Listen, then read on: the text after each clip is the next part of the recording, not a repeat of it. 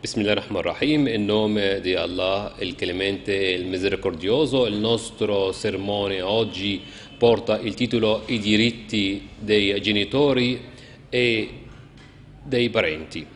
Ma prima di tutto loda ad Allah, Signore dei mondi, che disse nel nobile Corano: il tuo Signore ha decretato di non adorare altri che Lui e di trattare bene i nostri genitori. Se uno di loro o entrambi dovessero invecchiare presso di te, non dire loro uff e non li rimproverare, ma parla loro con rispetto e inclina con bontà verso di loro l'ala della tenerezza e di: o Signore, o misericordioso nei loro confronti come essi lo sono stati nei miei confronti, allevandomi quando ero piccolo. Era una testimonianza che non esiste divinità oltre Allah, l'uno senza alcun associato, e che il nostro maestro e profeta Muhammad è il suo servitore e messaggero.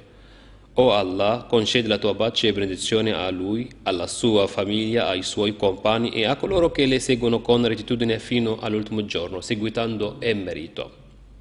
L'Islam porta un messaggio di tolleranza, invita la gente alla buona moralità, radicando ogni nobile principio, guidando ogni condotta retta e facendo dei valori, degli ideali un modo di vivere che controlla l'equilibrio dei comportamenti tra le persone con verità, giustizia, compassione, amore e umanità.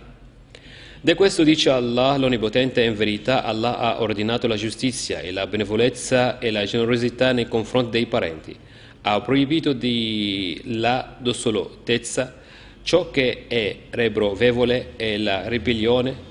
Egli vi ammonisce affinché ve ne ricordiate.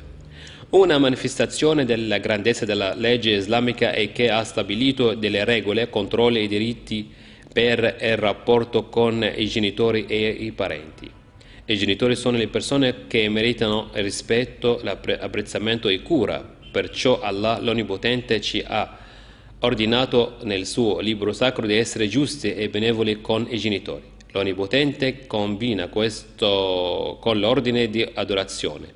Di questo disse Allah l'Onnipotente: adorate Allah e non associateli alcunché, siate buoni con i genitori, i parenti, gli orfani, i poveri, i vicini, i vostri parenti e coloro che vi sono estranei, il compagno che vi sta accanto, il viandante e chi è schiavo in vostro possesso. In verità Allah non ama l'insolente e il vanglorioso.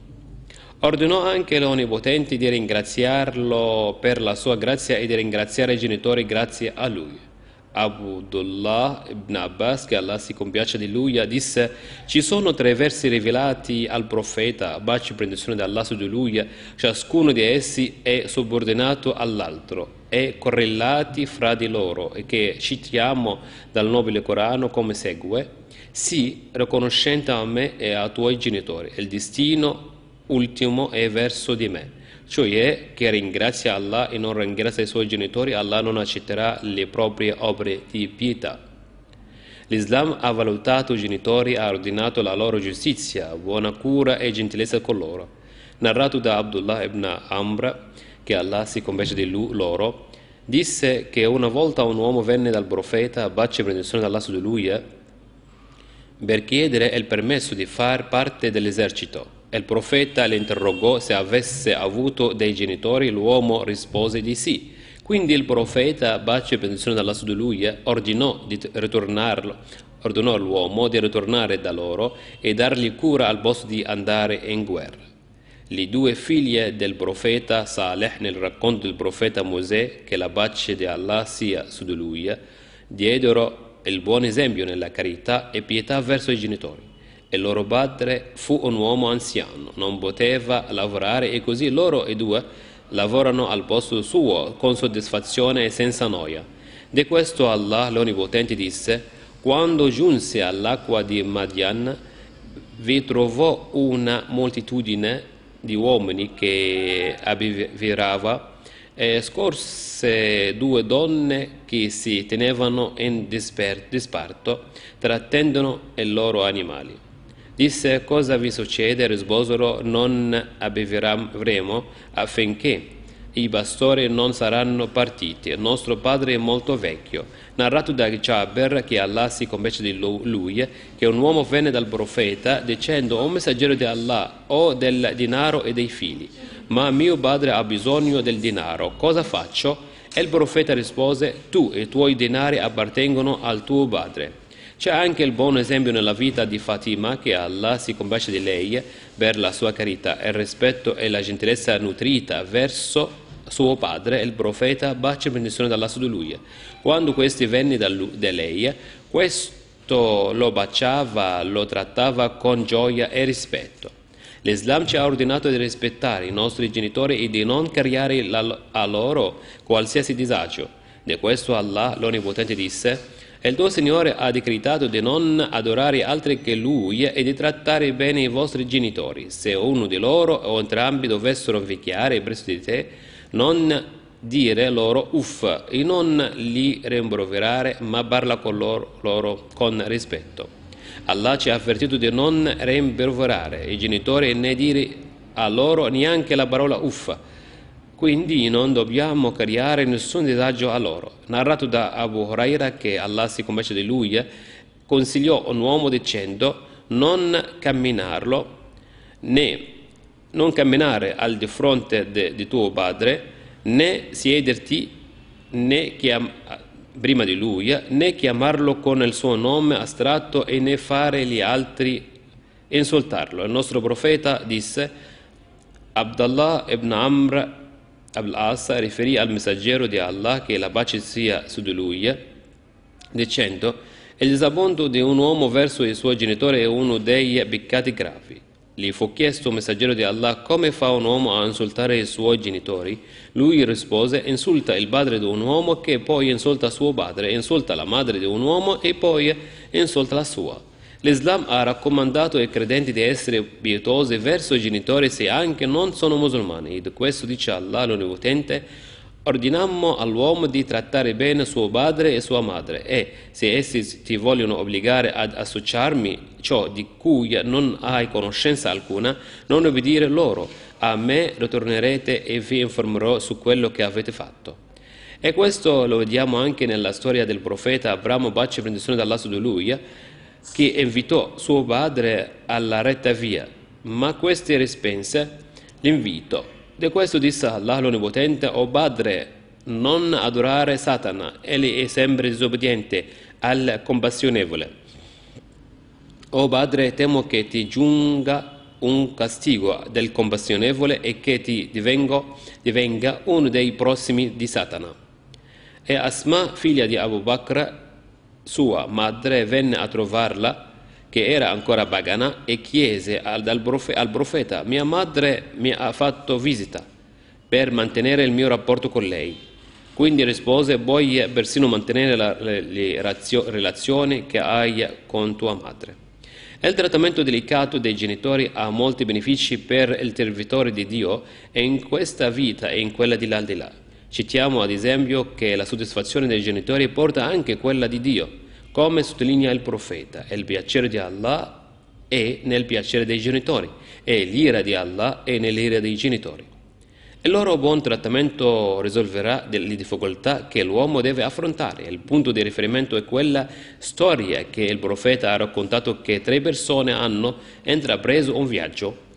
Furono sorpassati dalla pioggia e dovettero trovare protezione in una grotta di montagna, dove alla sua bocca cade una roccia di quella montagna, e quindi li bloccarono del tutto. Uno di loro disse agli altri: osserva le tue buone azioni che hai compiuto per il bene di Allah, e poi supplica Allah, l'eccelso che possa salvarti da questo problema. Uno di loro ha detto: o Allah, avevo i miei genitori che erano vecchi, e anche mia moglie e i miei bambini piccoli. Ho curato il gregge, e quando sono tornato da loro sera li ho munti, le pecore, le capre, le mucche, eccetera. E per prima cosa ho servito quel latte ai miei genitori. Un giorno fui costretto ad andare a un posto lontano in cerca di foraggio, e non potevo tornare prima di sera e trovare i genitori addormentati. Mangevo gli animali mentre mangevo e portavo loro il latte e mi alzavo in piedi, evitando di disturbarli dal sonno, e non ritenevo opportuno servire il latte ai miei figli prima di servirli. E i miei figli piansero vicino ai miei piedi, rimasi lì in quello stato, e anche i miei genitori fino al mattino. O Allah, se sei consapevole di averlo fatto per cercare il tuo piacere, concedici il superamento di questo disturbo. La roccia ci volò un po' che potevano vedere il cielo.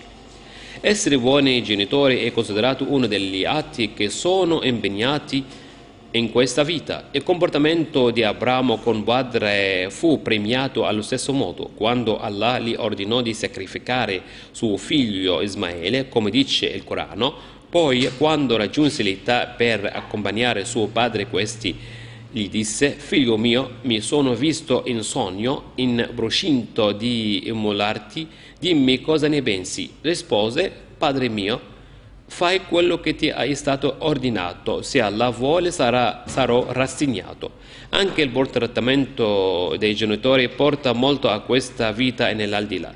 Il profeta consigliò a chi voleva far jihad con lui stare con sua madre e prendersi cura di lei, sarebbe entrato in paradiso. Ha anche detto: il genitore tiene la porta centrale del paradiso, e se vuoi tenerlo o perderlo. Ibn Amr disse anche a qualcuno: hai paura dell'inferno e vuoi entrare in paradiso? Gli disse: ma Allah ha chiesto: i tuoi genitori vivono? Ha risposto: mia madre vive. Le disse: parla con lei delicatamente, con un modo delicato, e nutrirla, e poi entrerai in paradiso se non commetti un grande peccato. Le condizioni del bambino non sono in linea con quella del genitore. Il profeta disse: il bambino non può premiare il suo genitore anche se lo libera dalla schiavitù. Chiedo il perdono di Allah per me e per voi. Lode ad Allah, Signore dei mondi, testimonio che non c'è Dio che Allah, l'unico, e testimonio che il nostro maestro e profeta Muhammad è il suo servitore e messaggero. Pace e benedizione di Allah su di lui e sulla sua famiglia e sui suoi compagni e su tutti che li seguono con carità fino al giorno del giudizio universale. Fratelli e sorelle dell'Islam. L'Islam, in quanto richiede una buona generosità, lo fa con i parenti. Il Corano afferma: i parenti si prendono cura l'uno dell'altro, come sottolinea il libro di Allah.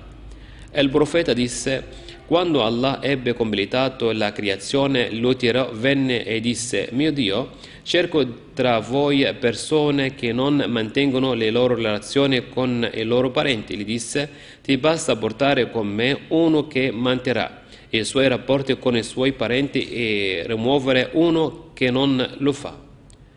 Ha risposto: in effetti. Poi le disse: ti do questo. E il profeta disse: se vuoi leggere ciò che Allah dice, e quando ti allontani disperdi la corruzione sulla terra e interrompi i tuoi rapporti con i tuoi parenti.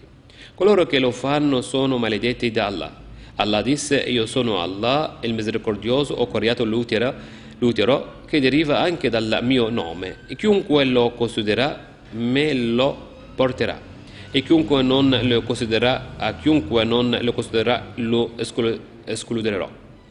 Le relazioni con i parenti vengono mantenute visitandole e prendendole cura. E il profeta disse: le elemosine date ai poveri sono ricompensate con una sola ricompensa, mentre quelle date ai parenti sono due, e relazione e elemosina.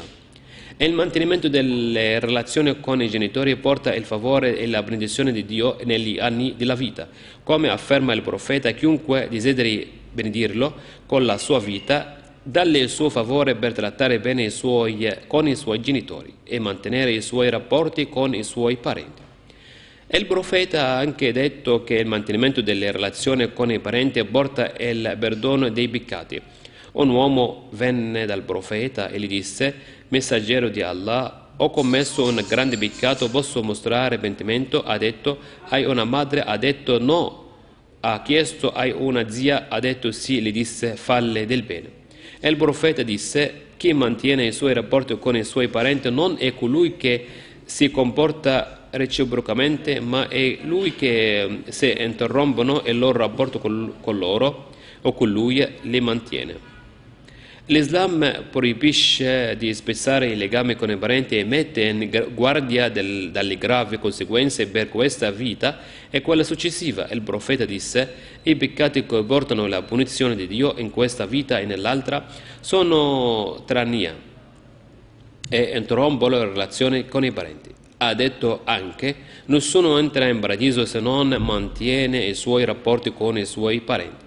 Dobbiamo temere Allah e trattare bene i nostri genitori e mantenere le nostre relazioni con i nostri parenti. Dobbiamo trattare bene tutte le persone.